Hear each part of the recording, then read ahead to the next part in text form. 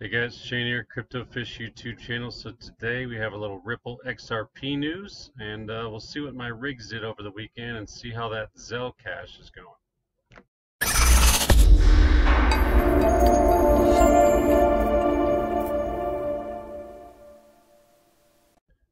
All right, real quick before we go on, I have something going on called Bitcoin Fridays where I give away Bitcoin every Friday. To be entered to win, you have to be subscribed and you got to hit that notification bell below so when the Enter to Win video comes out, you'll be notified. All right. So real quick before we go on, do that and we'll see what's going on with Ripple. All right, so we got two bits of news. I'm not going to read the whole articles, I don't think. So Ripple's Cory Johnson considers Swift as xCurrent's biggest competitor. And if you watch the recommendation I gave you a couple videos back about the channel To the Lifeboats, he thinks that Swift and Ripple will kind of work hand in hand. In a recent interview with Benziga FinTech Focus, Ripple's chief market strategist Cory Johnson discussed the test cases of Ripple and its biggest competitor, Swift.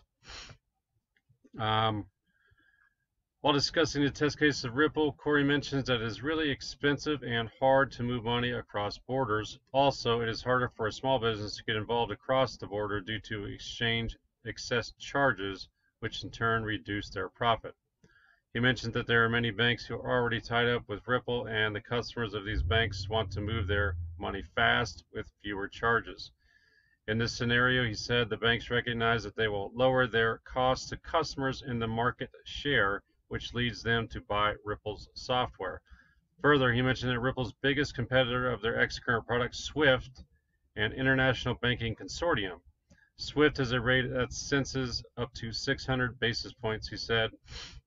Imagine if you send money from one country to the other, you don't know if it got there, you don't know where along the way the information got lost, and they never send you information back at the moment that you send it. You have got to kind of wait days and days to receive back or even acknowledgement of a problem. That was the state of the art until Ripple entered the marketplace. So there's videos out there where Ripple will do a cross-border transaction and it takes anywhere from 4 to 8 seconds, whereas Swift, it'll take a couple days. So that's basically the gist of this article. And the next one, some more good news for Ripple. Google expert developer joins Ripple to lead crypto-powered payments network ripplenet. So it's basically just going over how the executive slash developer from Google, let me see his name right here real quick. I can find it. Yes, right here. Sarhanji reportedly joined Google in 2015 when the tech giant acquired Jive Mobile, a startup that he founded to develop technology for wireless carriers to implement rich communication system. So basically, they hired this guy from Google to head up ripplenet going forward, which is good news. Was a top guy in Google as far as the software end is concerned. So more and more good news for Ripple. I did actually convert some of my Ethereum Classic to Ripple here recently. I'll show you. I think it was about $50 worth. So now I have, you'll see down here, 102 Ripple, $46 worth, just so I could have some of my mining profits converted into Ripple, because I really think Ripple is going to shoot up.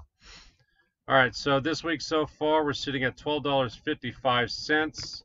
I did get a Pearl Masternode payout, as you can see right here, another 16 coins. That makes the second payout, I believe.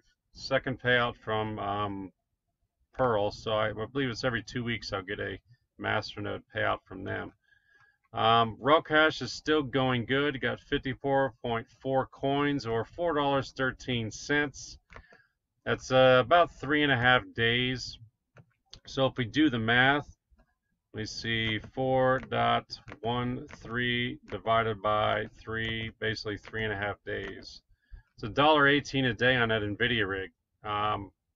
Again, that's right there. That's almost 30 cents more than Ethereum. No, about 20 cents more than Ethereum Classic per day. So I'm going to keep mining raw cash for the time being and see how it goes. 424 Delight, 33 cents worth, and BTC $5.47. I just cashed that out over here and started going back to Ethereum Classic. Now I only got $1.37.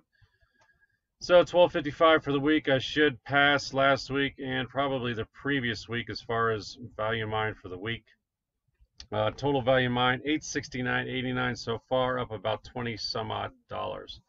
So all in all, still going up. So I guess I can't complain. All right, guys, that's going to be it for today's video. If you have any questions or comments, just put them down below. I'll be sure to get back to you. Be sure to subscribe, hit that notification bell, and if you like the video, hit that thumbs up. I'd appreciate that too. All right, guys, I'll see you in the next one. Bye.